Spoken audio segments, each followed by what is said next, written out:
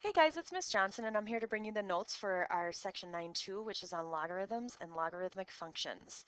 At the top of your notes page, it's looking at the function. It says, consider the function of the graph y equals 2 to the x and its inverse. Since exponential functions are one-to-one, then the inverse of the exponential function of y equals 2 to the x is also one-to-one, or is also a function. And remember, think back to finding inverse functions, and we find inverses by switching the x and the y. So now what we're looking at here is we have an exponential function and what happens when we switch the x and the y and get its inverse. So I started with the function that looks like y equals 2 to the x. Now I'm at the function x equals 2 to the y. Okay, but what does that look like? What does it mean to take the y root of something? We know about second roots and third roots and fourth roots, but what does that mean is what we're looking at in this chapter, chapter 9. So the original function that we had was y equals 2 to the x, and it gave us this graph right here. Now again, when we find the inverse, we switch the x and the y. So all of the x's were switched with the y's, and that gave us these points here. That gives us this graph. You can also think back to chapter 7 when we talked about inverse functions and how they were reflected over the line y equals x, because what we did is literally switch the x and the y. So that's where that reflection comes into play, and that's what those graphs look like. This was the exponential, and this one was its inverse. So now, what that means is these things are called logarithms. It says the inverse of function y equals b to the x is x equals b to the y. I switch the x and the y. Y is now called a logarithm of x. Y is a logarithm of x. And the way we write that is y is equal to the log base b of x. In equations like this, the b was the base of your original exponential function.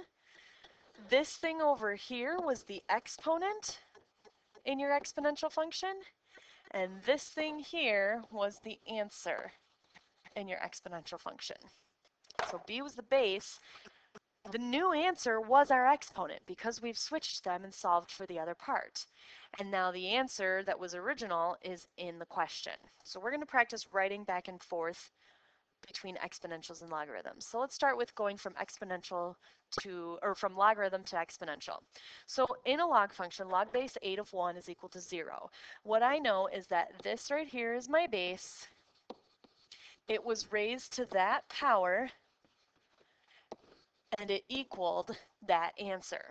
So what that means is I have 8 to the 0 power, which is equal to 1. That would be the exponential form. And we all know that any number raised to the 0 power is 1. And that's a good point about these. You can always check these using your calculator. So if you're curious whether you're writing it correctly or not, use your calculator and see if you figured it out the right way. Again, log base 2 means 2 is my base. It's raised to that power, and it gives me that answer. So 2 to the negative 4th power equaling 1/16. And in this case, if you plug it into your calculator, you will find that 2 to the negative power is in fact 1/16. One more time, again, these are logarithms. So we switched the x and the y, and now we're solving for the other part. So 4 was the base, 2 was the power, and this gives me the answer. So 4 raised to the second power of 16. We all know that 4 squared is 16. So the log base 4 of 16 is 2. Okay, so now let's go the other direction. Let's take a look at writing them in logarithmic form. So now I have a base of 10. This is my base. This is my power. This is my answer. So if I'm writing this in logarithmic form, that means I have the log base 10, because that's the base, of 1,000 is equal to 3. Log base 10 of 1,000 is equal to 3. For part B, now 9 is my base, and 3 is my answer, and this is my power. So I have the log base 9 of 3 is equal to 1/2.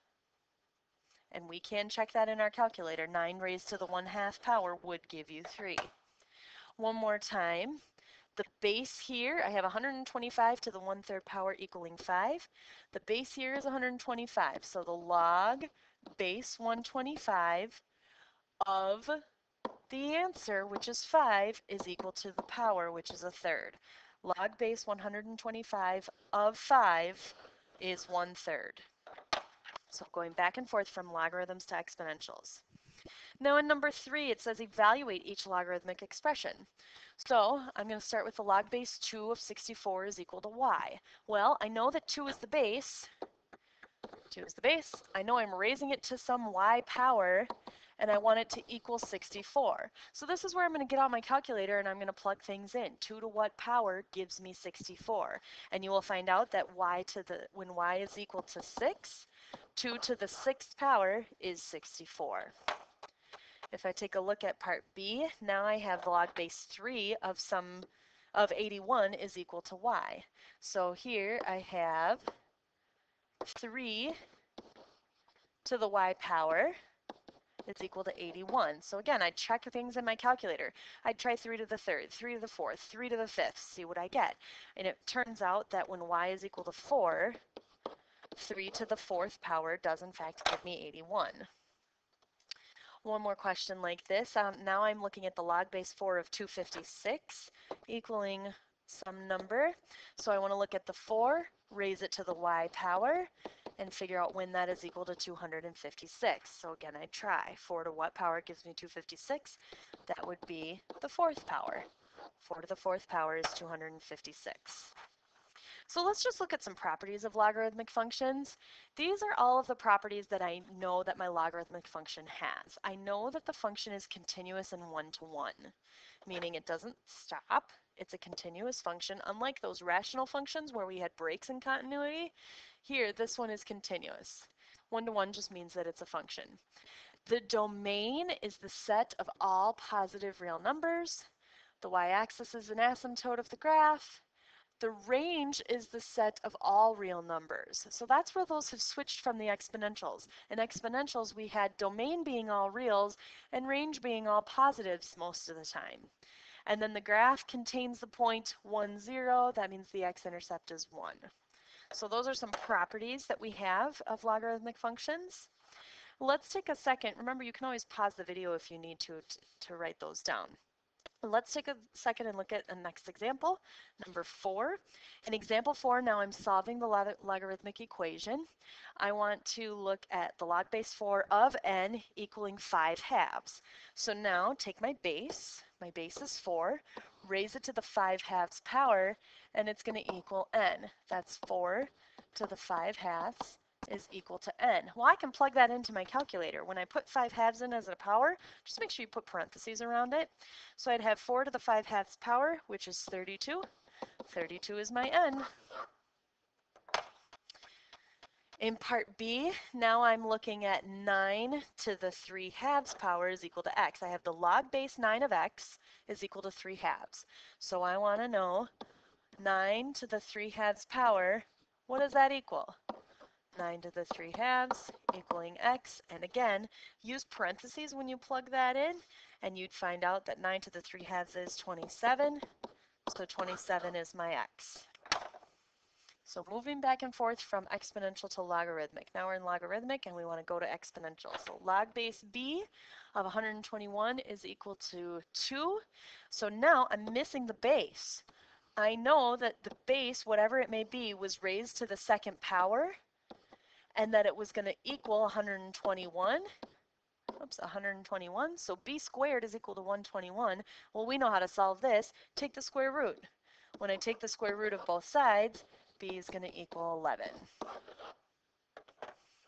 Okay, so that's going to take us to the end of our video for today. Don't forget to go back to Schoology and take that quiz. Thanks for listening, and have a great night.